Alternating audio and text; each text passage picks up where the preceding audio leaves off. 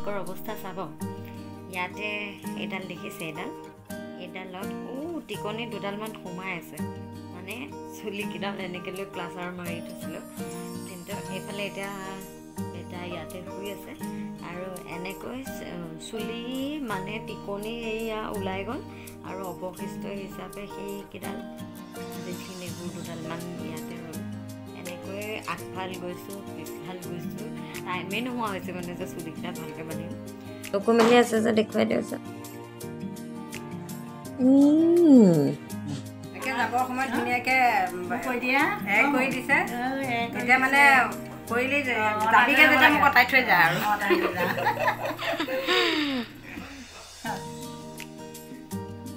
মা 25 তাৰিখে আহিছিলে চকু চাওক কান্দিবলৈ লৈছে তাক লৈ নেকান্দো কেঁচুৱালৈ কান্দিব নাপায় কৃষ্ণ কটাই থৈ যাওঁ ৰ'ব যাওক আপুনি আটাইছে কেঁচুৱালৈ কান্দিব নাপায়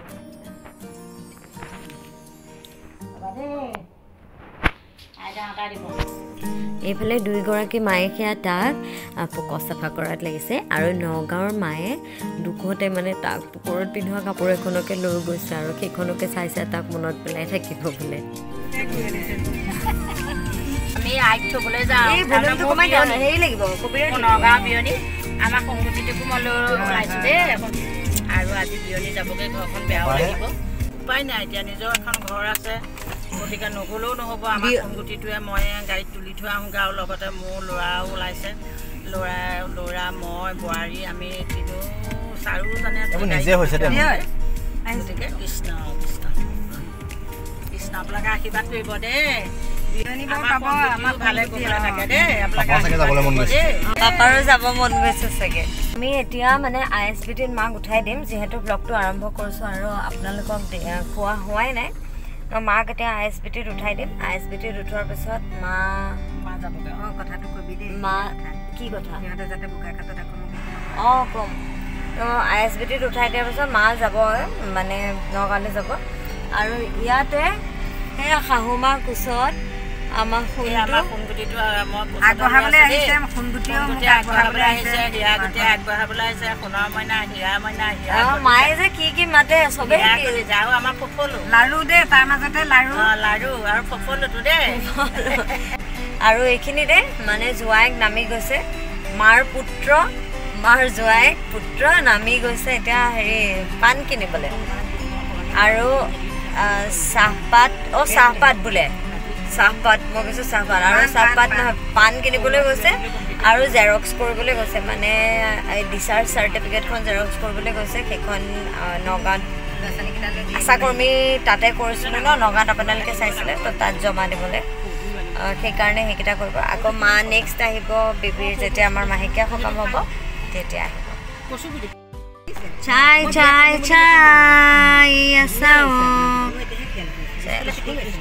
এয়া কোনযোৰ ফুলি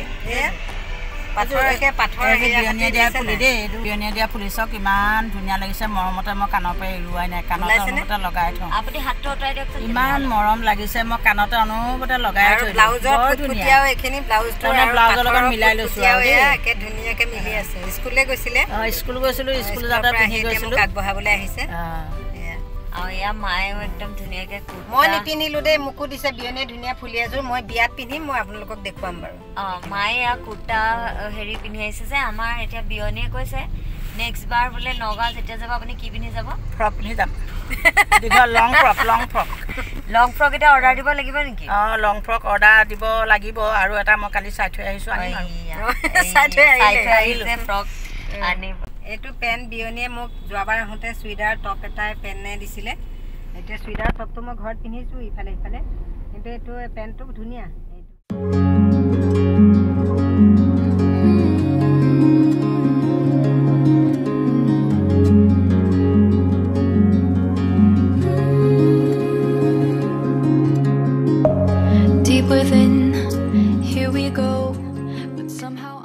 ইয়াৰ পালেহি আমি ISBT আৰু ISBTত এইখন ট্ৰেভেলাৰ আপোনালোকে দেখিছে তো এইখন ট্ৰেভেলাৰতে মা নগাঁৱলৈ গ'ল hello' everyone welcome back to my channel সেইফালে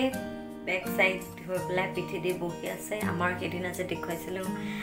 মিষ্টাৰ আৰু জেঠাই ছোৱালী বুলি ৰিংকুবা আহি বেবীৰ ওচৰত বহি আছে তো মানে এতিয়া মই ইমান যে অকণমান ধুনীয়া দেখিছে আচলতে গা ধোওঁতে মোৰ বাজিছে 11:15 মিনিট বা আহি পোৱাৰ পিছতে মই গা ধুব পাৰিছোঁ তাৰ আগত মই তাৰ লগতে শুই আছিলোঁ মা আপোনালোকে মাৰ কথাও সুধিছিলে যে শাহুমা স্কুলত কৰে নেকি শাহুমা স্কুলত কৰে মা এইবাৰ ডিচেম্বৰত ৰিটায়াৰ হ'ব তাৰপিছত মায়ে ধুনীয়াকৈ নাতি ৰাখিব পাৰিব আৰু এতিয়া যোৱা 26 ছেপ্টেম্বৰত আমাৰ বাবুৰ জন্ম হৈছিলে পৃথিৱীলৈ আহিছিলে আমাৰ মাজলৈ আহিছিলে আৰু চাওঁতে অক্টোবৰৰ 26 তাৰিখে এমাহ সম্পূৰ্ণ হ'ল আমাৰ আজি এমহীয়া মহাৰাজ এতিয়া শুই আছে আমি ইয়াৰ পিছত এইফালে ৰিংকুবাও আছে আমি দুগৰাকী মিলি পেলাই অকণমান সাজসজ্জা কৰিম আমাৰ মাইনাটোক এতিয়া শুই আছে শুই থাকক এইফালে মই সেইখন ব্লেংকেট লৈছিলোঁ হৈছে যে দিনত শুৱে এই ৰাতি আপোনালোকে দেখিছে মোৰ চকু সোমাইছে অলপ চাগে ক্ষীণাইছোঁ আগতকৈ যিহেতু 11টা মানে বাজিলে তো ধুমাধুম বিচনা পাৰা হোৱাই নাই মই অকণমান বিচনা পৰা হোৱা নাই মাটো ৰাতিপুৱা স্কুল যায় তাৰপিছত মই বেবীৰ লগতে লাগি আছোঁ সেইকাৰণে এইবিলাক ঠিক ঠাক কৰা হোৱা নাই তো সেইখিনি মই আৰু ৰিংকুবা মিলি আমি ঠিক ঠাক কৰিম তাৰপিছত ফটো উঠাম আৰু আপোনালোককো দেখুৱাম এইটো ইমান ধুনীয়া মাই ফাৰ্ষ্ট দিৱালী উইথ মামা পাপা এইটো ৰম্পাৰ মই লৈছিলোঁ ফাৰ্ষ্ট ক্ৰাইৰ পৰা আৰু এইফালে ইয়াতো আছে ফাৰ্ষ্ট ক্ৰাইৰ পৰা লৈছিলোঁ এখন 1 2 3 4 5 6 7 8 9 11 12 10 11 12 মানে এখন বেবী মাজত শুৱাই লৈ পেলাই ফটোশ্বুট কৰিবলৈ ইয়াত এনেকৈ শুৱাই লৈ ফটোশ্বুট কৰিবলৈ এনেই আৰু এতিয়া মই তাকে মানে ফটো উঠাম বুলি ভাবিছোঁ কিন্তু আমাৰ বেটা সেয়া টোপনি গৈ আছে জেঠাইকৰ কোলাত তো শুই থাকোঁতেই তাক মই উঠাই আৰু যদিও দিৱালীত মানে এইটো পিন্ধাবলৈ নাপালেও কালি এদিনহে হৈছিলে তো আজি মই ভাবিছোঁ যে এই ফটোখিনি উঠাওঁতে এইটোকে পিন্ধাই দিওঁ এইটো কলগছ হয় এইটো কিটকাট এইটো ৰকেট দুফালে দুটা ৰকেট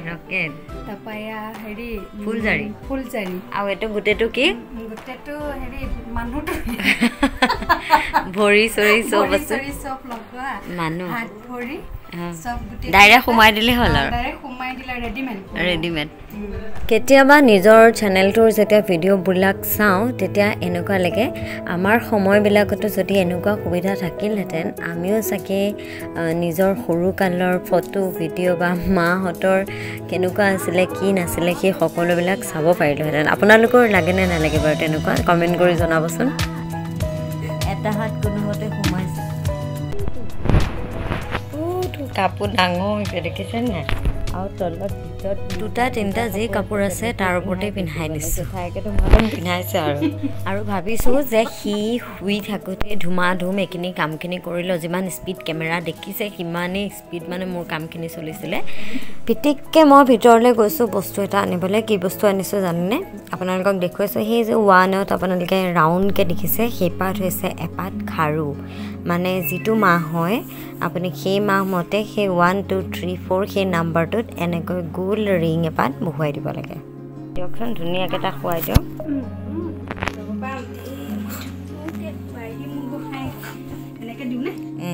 মাজত সোমোৱাই দিয়ক নহয় ফুলটোত ইয়াত এইখিনি নতুন কাপত হাগুৱে কৰিব নেকি এতিয়া ফটো উঠাব লওঁতে অৱস্থা চাওক বেটা আছে সেয়া তলত শুৱাই থোৱা আছে মই আছোঁ তলত আছে টুলত উঠিছোঁ মই ৰিংকুবাই এনেকৈ টুলখন ধৰি আছে যাতে টুলখনৰ পৰা মই মাতাজনী লুটিকাই নপৰোঁ কিমান ৰিক্স লৈছোঁ দেখিছে টুলত উঠি পেলাই এনেকৈ ফটো উঠাব লৈছোঁ আগৰ দিনবিলাক ভাল আছিল আগৰ দিনবোৰত এইবিলাক ফটো চটো উঠোৱা নাছিলে কিন্তু আজিকালি মানে মাকহঁতো কনচিয়াছ হ'ল ফটো উঠাবলৈ আৰু মানে মানে এতিয়া আপোনালোকে বহুতে ক'ব পাৰে যে ফটোগ্ৰাফাৰ লৈ ফটোশ্বুট নকৰা কিয় এতিয়া এমাহতে ভাবা নাই অকণমান ডাঙৰ হওক তেতিয়া তুলিব লাগিব যেহেতু মোৰো হেৰিয়াৰ প্ৰেগনেঞ্চিৰ ফটোশ্বুট কৰিম বুলি ভাবি আছিলোঁ কিন্তু কৰা নহ'ল গৰম বেছি কৰাৰ কাৰণে কিন্তু আমাৰ বেটাক কৰামে এইটো একদম সঁচা কথা বেটাক কৰামে ফটোশ্বুট কিন্তু কেইটামান দেৰি হওক তেতিয়া কৰাম আৰু তাৰ আগলৈকে সেয়া নিজে এনেকৈ সা সঁজুলি গোটাই ফটোশ্বুটটো তাক কৰাই লওঁ বেটা চোৱাচোন ফটো উঠিব লাগে চোৱাচোন ফটো উঠিব লাগে মূৰটো ওপৰলৈ দিয়া খুলি দিম ৰ'বা খুলি দিম মই খুলি দিছোঁ মাকক উঠাব লাগিব আকৌ মাকজনী মেইন বেটা আৰু মাৰ ইউটিউব চেনেল